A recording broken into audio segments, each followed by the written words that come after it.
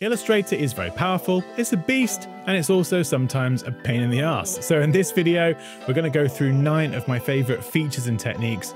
These are things that I use on a daily basis, and it's going to help you design more professionally by using the right tool for the right job. It's going to make you work faster and reduce the amount of frustration you experience. But a bit more zen as well. I don't know what this is. This is more Italian. Hey, we're going to learn the tools in Illustrator. Shut up, Dan. So first up, we're going to look at how to create otherwise impossible shapes using very basic shapes.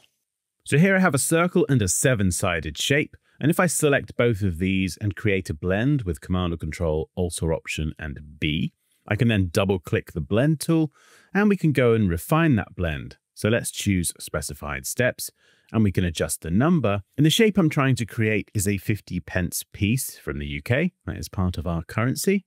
And we can now go to Object and then make sure we expand the blend specifically. So now what we can do is if we ungroup this, maybe once or twice, and then what I can do is choose from this selection of in-between shapes and pick the one that is exactly what I'm looking for. And this technique is perfect if you have, say, a 7-sided shape, but you want the edges to kind of bend outwards slightly. And that is exactly why I created a blend with a circle. Now, if you've ever wondered why your text is not sitting central inside the shape in Illustrator, this next one could be why.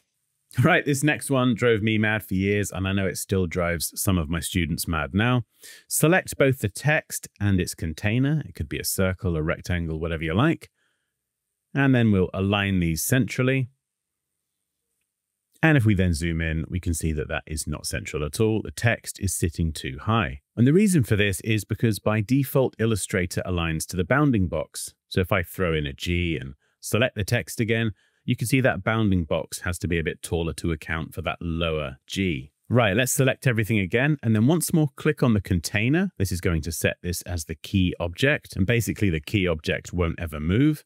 And then we're going to turn on Align to Glyph Bounds. And then if we go and try to align this again, you can see it's now aligning to the glyph and not the bounding box. You may be familiar with combining shapes with the Pathfinder panel. However, this is typically destructive, but there's a way that you can work non-destructively and still have the flexibility to edit everything or even just undo the whole thing entirely. And I did this wrong for years, but not anymore, Dan. So first I'm going to select the main body of the house and the door. And whereas we would normally just click on the Pathfinder options and combine shapes together in various ways, instead I'm going to hold down Alt or Option and click, and this is going to create a compound shape. And what this means is that we can double click this, and then we can go inside and we can still fully edit all of the shapes individually. And as you can see, the shapes are still combining and subtracting in real time. So think of it more as a live Pathfinder effect.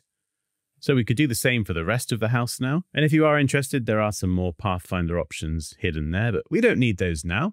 What we can do is hold Alt or Option, click on Unite, and we now have that full flexibility. So we can move all these individual shapes around, and we can even release the compound shape, which will give us back our original shapes. Okay, so you've drawn a logo or an illustration and there's lots of pieces everywhere, but you just want to add some flipping color. Why is it not easy? Well, actually it is. There's 2 tools you've got to use, and we're going to do this right now. So here's an icon illustration that I've thrown together with lots of different bits of line work. You can see it's very scrappy, lots of individual shapes, certainly not clean at all. So let's start by selecting everything. And then what we're going to do is grab the Shape Builder tool.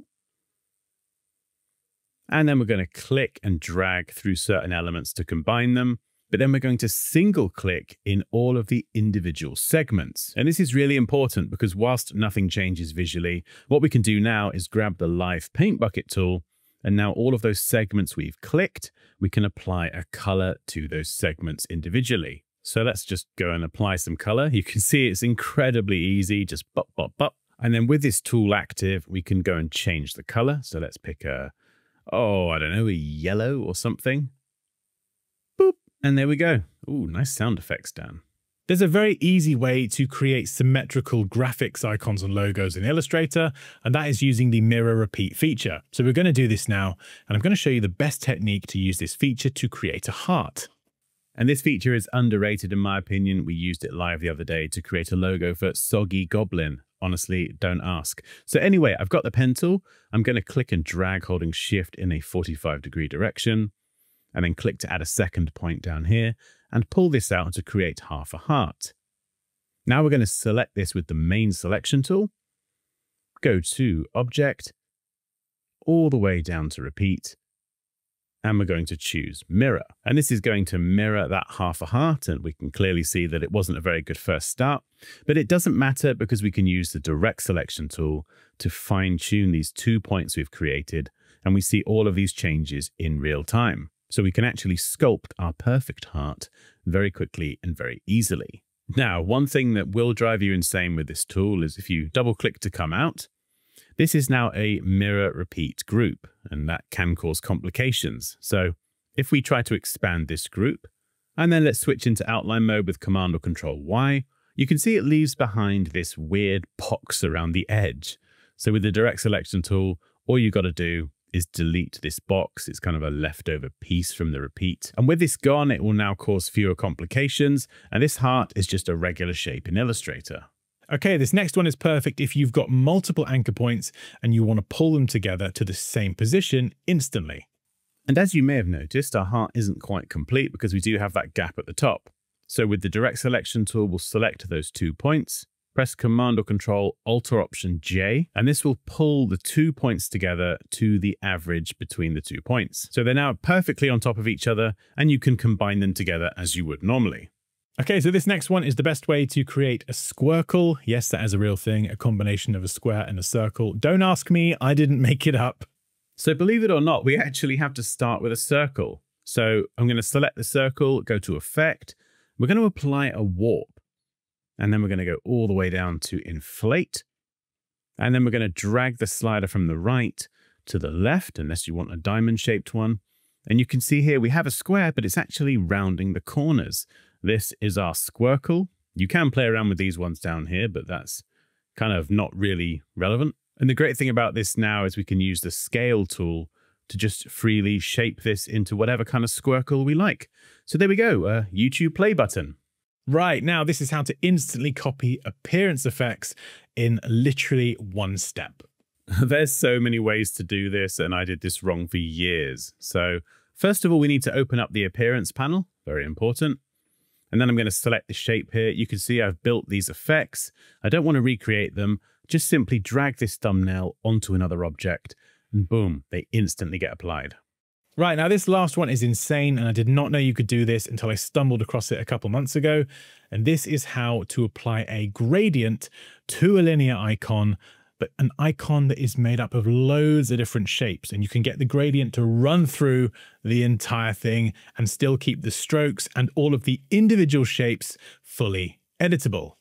So yeah, that's a lot of words and I'm clearly quite excited, but let me show you what I mean. So I've made this icon here. It's great. It's black. And what I'm going to do is just apply a gradient. So you can see the gradient gets applied to every object individually, and that isn't ideal. And in the past, what I would do is expand the shape, lose all that flexibility to edit the strokes, and then apply the gradient. But something Illustrator can actually do is if we select everything and press Command or Control 8, we can make a compound path, and the gradient will run through every single shape, but we can still edit all of the stroke properties. Honestly, flipping amazing. And if you enjoyed this and you would like to learn how to design professionally, I've got my full courses linked below. These teach graphic design, logo design, web design, illustration, icon design, so much stuff in there. And of course, you get support from me as well to help you level up your design work as quickly and easily as possible. But otherwise, that's it from me. Have an amazing day, and I'll see you in the next one.